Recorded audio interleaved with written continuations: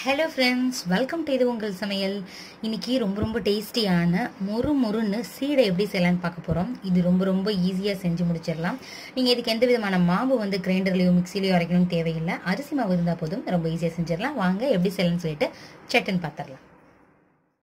ஒரு pan எடுத்துட்டு அதுல 2 கப் நாட்டு சர்க்கரை சேர்த்துக்கலாம். 1 கப் தண்ணி சேர்த்துக்கங்க.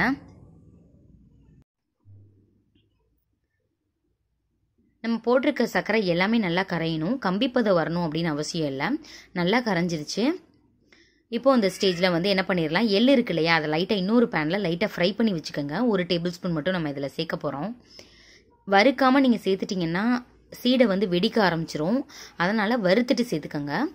ஏலக்காய் பவுடர் ஒரு 1/4 டீஸ்பூன் சேர்த்துக்கோங்க. இதுக்கப்புறம் நம்ம அரிசி மாவை சேர்க்க ஆரம்பிச்சிடலாம். 2 கப்பு அரிசி மாவை எடுத்து நல்லா சளிச்சிட்டு சேர்த்துக்கோங்க. நம்ம அதில் சளிச்சிட்டே சேர்த்தோன்னு வச்சுக்கோங்களேன், கெட்டியாகாது. அப்புறம் 2 டீஸ்பூன் வந்து உளுந்த மாவு, நம்ம உளுந்து இருக்கு இல்லையா, அதை லைட்டாக என்ன பண்ணிடணும், ஃப்ரை பண்ணிவிட்டு நீங்கள் மிக்ஸி ஜாரில் அரைச்சி இதில் சேர்த்துக்கோங்க. அப்படி சேர்க்கும் பொழுது உங்களுக்கு பொறுன்னு வரும், நல்லா மொறுன்னு இருக்குங்க. கெட்டியாக இருக்காது, கடுக்கடுக்குன்னே இருக்காது. அதனால தான் நம்ம அதில் சேர்க்குறோம். சப்போஸ் உங்களுக்கு குவான்டிட்டி ரொம்ப கம்மியாக இருக்கும், உங்கள் மிக்ஸி ஜாரில் அரைப்படாதுன்னா ஊற வச்சு கொஞ்சம் தண்ணி சேர்த்து அரைச்சிட்டு இதில் சேர்த்துக்கோங்க. இப்போ இந்த பக்குவம் வரணும். சப்பாத்தி மாவு பதத்தை விட கொஞ்சம் லூஸான பக்குவங்க. வந்ததுக்கப்புறம் நம்ம ஸ்டவ் ஆஃப் பண்ணிடலாம். ரொம்ப மாவு லூஸாக இருந்தாலும் உங்களுக்கு கேப்பாக விட்டுரும், அந்த விரிசல் விட்டுரும். இப்போ என்ன பண்ணிக்கலாம், கொஞ்சமாக நெய் மட்டும் சேர்த்துருக்கிறேன், 1 டீஸ்பூன் மட்டும் சேர்த்துட்டு நல்லா மிக்ஸ் பண்ணி விடுங்க. ஆறட்டும், உருண்டை பிடிக்கலாம். மாவு நல்லா ஆறிடுச்சு, இதை ட்ரான்ஸ்ஃபர் பண்ணியாச்சு. இப்போ என்ன பண்ணிக்கலாம், கையில் லைட்டாக எண்ணெய் தடவிட்டு உங்களுக்கு எந்த சைஸில் வேணுமோ அந்த சைஸில் உருண்டை பிடிச்சிருங்க.